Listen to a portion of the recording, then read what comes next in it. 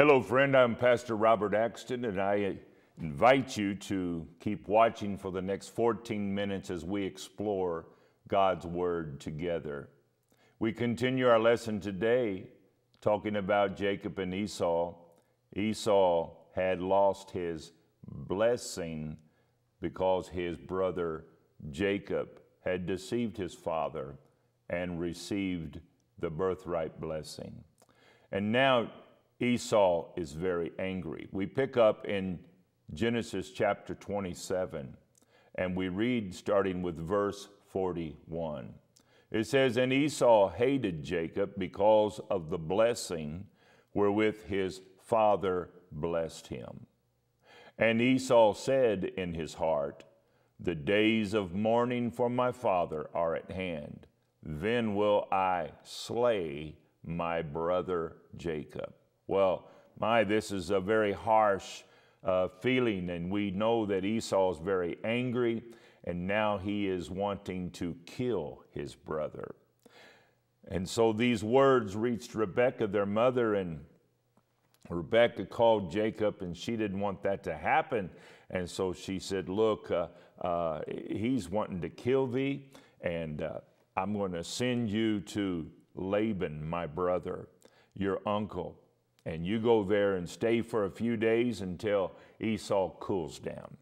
And so she came to Isaac, and she prepared this thought to share with him. She says, I don't want Jacob to marry one of these girls that's here, the daughters of Heth.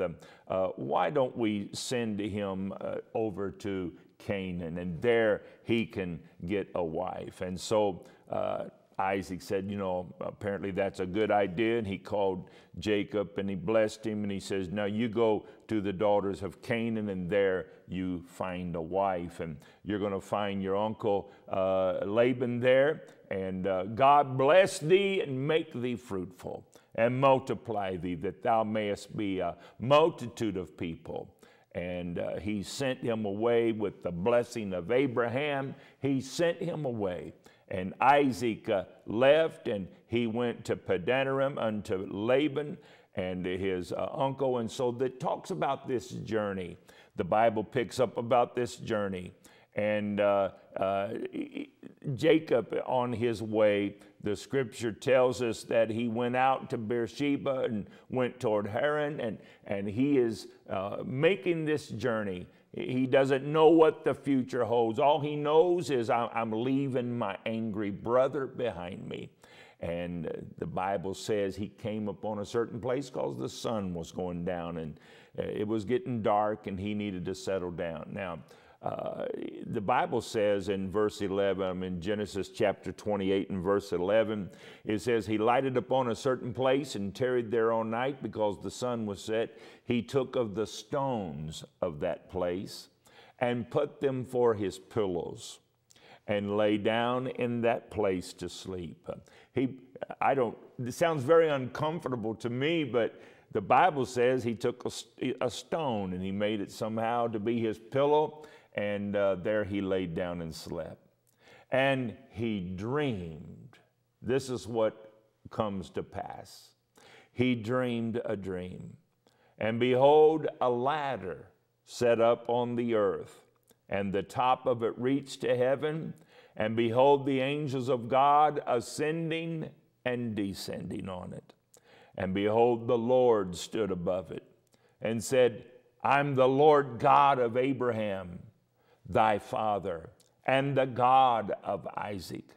The land whereon thou liest, to thee will I give it, and to thy seed. And thy seed shall be as the dust of the earth, and thou shalt spread abroad to the west, and to the east, and to the north, and to the south. And in thee and in thy seed shall all the families of the earth be blessed." He goes on to say, "And behold, I am with thee, and will keep thee in all places whither thou goest, and will bring thee again into this land, for I will not leave thee until I have done that which I have spoken to thee of." Well, it seems that this covenant involved touching the land. Whether by laying on it or by walking on it, he was there, and the Lord said, I'm going to give it to you. And Jacob awakened out of his sleep, and he said, surely the Lord is in this place, and I knew it not. And he was afraid, and he said, how dreadful is this place. This is none other but the house of God, and this is the gate of heaven. And Jacob rose up early in the morning, and he took the stone that he had put for his pillows and set it up for a pillar and poured oil upon the top of it. And he called the name of that place Bethel. You know what Bethel means?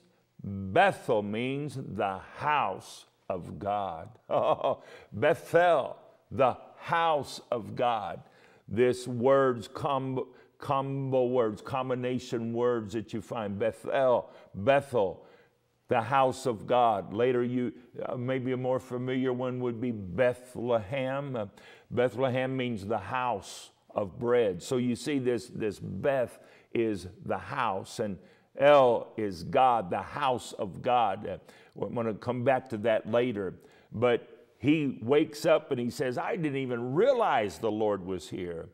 And so he goes and he travels on. And let me just walk through rather quickly, considering the time left, and come back to Bethel again in this lesson. But Jacob goes on and he marries a wife, and God blesses him, and we'll expand on that later. But God blesses him, and he comes back a rich man. But here he is, and he spends 20 years. 20 years. That's right. 20 years. And he has spent away from the house. And now he's got wives, he's got children, he's got servants, he's got herds of flocks, and he says, I'm going back. Laban, my father-in-law, I'm going to return back home. And now they didn't have email, they didn't have phones, they didn't have any of this. So he's headed back. All he knows is what his memory was. I left because my brother was angry. He was wanting to kill me, and I'm returning. And so as he returns, 20 years later, Mama sent him away for a few days. He stayed 20 years, and now he's returning. And as he returns, he's thinking, now I'm going to go see my brother again, and I'm going to appease him. I've got gifts I can give him. I can give him herds and flocks, and he's got the blessing of God on him. God has blessed him in such a way. He's, I'm going to bless my brother. I'm going to do that. And he comes, and as he's coming back, what's beautiful about this is, as he's coming back, we find that he comes back to this place, and he comes to Bethel again. He comes to Bethel, and the Bible says this time, though, when he is there, he doesn't call it Bethel. No, he calls it El Bethel. Now, Bethel, that's the house of God, but El Bethel is the God of the house of God. You see, at one time when he was young and he was maybe less mature, he knew God was there, and it's all about the house of God. But now he's coming back, he's realizing it's not the place, but it's the God of the place. Oh, friend, what life's experiences had changed him and brought him back to this moment and this place. And so when he's returning with concern. He sends out people looking for his brother, and these spies return, and they said to him, they said, Jacob, we went we found your brother. When we found him, this is what happens. Genesis 32, verse 4 through 7. He commanded them, saying, thus shall you speak unto my lord Esau, thy servant Jacob, thus have I have sojourned with Laban and stayed there until now. I have oxen and asses, flocks and men servants and women servants, and I have sent to tell my Lord that I may find grace in thy sight. You go find him and tell him this. And the messengers in verse 6 returned to Jacob, saying, we came to thy brother Esau, and also he cometh to meet thee. But that's not the way it ended. And 400 men with him. Whew. The Bible says in verse 7, then Jacob was greatly afraid and distressed. And he divided the people that was with him and the flocks and the herds and the camels into two bands. Oh, Jacob was upset. He was concerned. Don't you know? Remember when he left? He left with an angry brother that wanted to kill him. And his first encounter after 20 years is Esau's coming, got 400 men with him, and he's thinking, oh, and he's coming back to kill me. That's the last I heard. But oh, wait just a minute. Wait just a minute. Remember, Jacob, you don't give up easy. That's right. Jacob, remember you were blessed. Jacob, do you remember the God of Bethel? Do you remember the God of Bethel? You need to seek God. Jacob did the most wise thing he could do. He separated his family into two groups. He said, I'm going to put half of you on this side of the river. I'm going to put the other half on the other side of the river. If Esau comes and takes you off first, at least I'll save this half. They can flee. Same way over here. If Esau reaches you off first, the others will flee. And then Jacob went off by himself. Whew. He goes and he is alone. He's probably going to spend some time talking to God. But in that nighttime, there came someone and began to grapple and wrestle with him. Oh, friend, do you know this is where I'm going to leave you because of time constraints in the broadcast today. But let me come back next week and talk to you further about Jacob and what the Lord did for him. That's right. Jacob is a God that is, Jacob has a God that is in control and that is able to help in all things.